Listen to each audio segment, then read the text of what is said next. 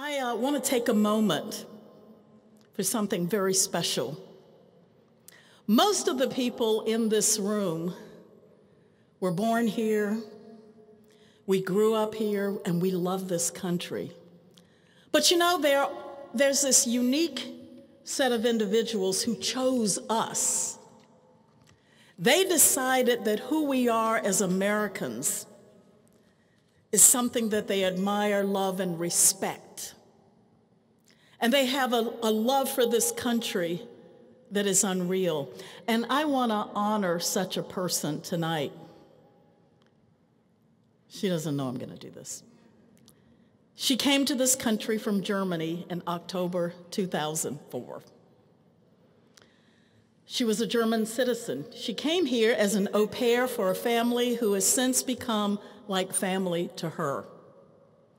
Not long after, she met and fell in love with her husband of 10 years, with whom she shares a love of outdoor activities that has taken them to every corner of the U.S. and much in between.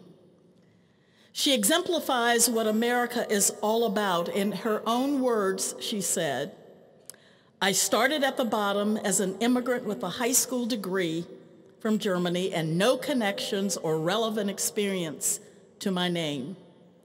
She's since completed her bachelor's and master's degree in economics from George Mason University. She's an entrepreneur, an amazing analyst. When I had my first meeting with her, I said at the end of it, you know, you are scary smart. She is hardworking in her efforts to direct the Grover M. Herman Center for the Federal Budget at the Heritage Foundation. And perhaps most importantly, she loves freedom and has dedicated much of her life to sharing with others why it is so valuable. And for the past 15 years, she's been a fearless fighter for the values we hold so dear in this country. Romina, would you join me on the stage?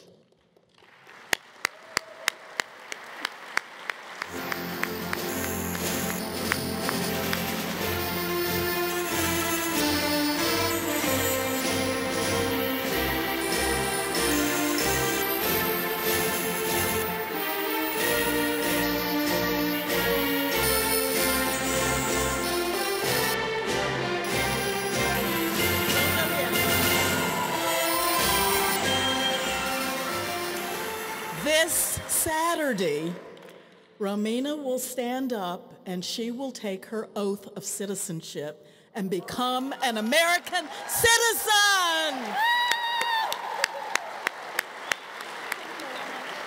Love you to death. Thank you.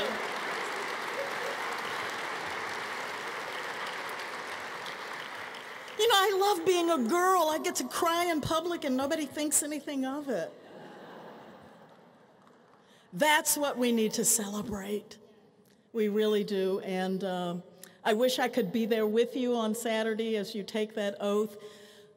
But if you ever have the opportunity, did it ever go up on the screen? I wanted you to see that oath.